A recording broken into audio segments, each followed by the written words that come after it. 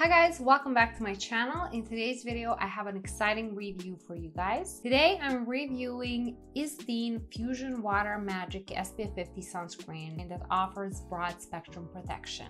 If you're new to this channel, welcome. I am Danny. I'm a pharmacist specialized in cosmetology and I make skincare related videos on YouTube. So if this is your thing, you're of course welcome to subscribe. Okay, so let's start with analyzing the sensor characteristics of this sunscreen, because as we know, sensor characteristics are very important, especially for everyday use. If it's lightweight and easy to apply, a sunscreen, you will use it every single day, and if not, you will pretty much avoid it. When applied, this sunscreen truly is lightweight and it spreads out very easily. It does give me a little bit of shine, but it's not sticky, which is important.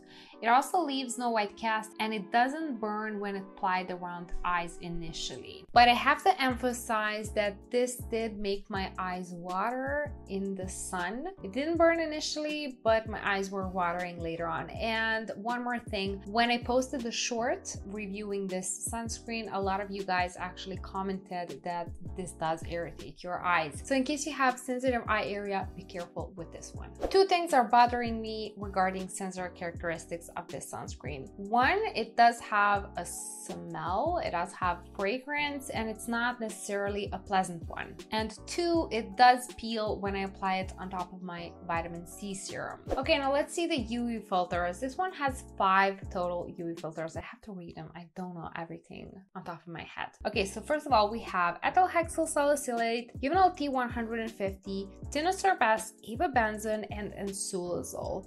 And all I can say is these are decent UV filters. There are no mixed oils because ISDIN is not a L'Oreal owned company. That's how can I say it? I'm sad that I'm not seeing any mixed oils, but okay, L'Oreal patented that and we can only see those UV filters in L'Oreal owned companies. But anyways, we do get UVB and UVA protection, broad spectrum, so the filters are decent. Okay, and now it's time for the exciting part. Let's perform a UV camera test on this sunscreen to see how long lasting it is exactly.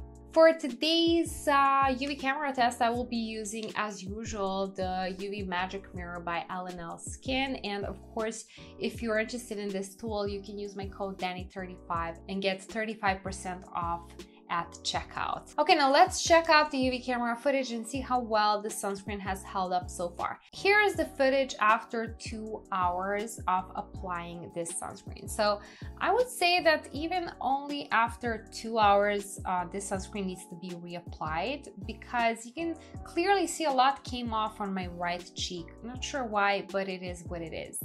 Okay, now fast forward to the 4-hour mark. This is when it became clear to me that the sunscreen needed to be reapplied more often. And now let's check out the 6-hour test, but I can already tell you that you need to reapply this one more frequently. So on the 6-hour mark, so yeah, definitely I would say don't wait 6 hours to reapply this sunscreen.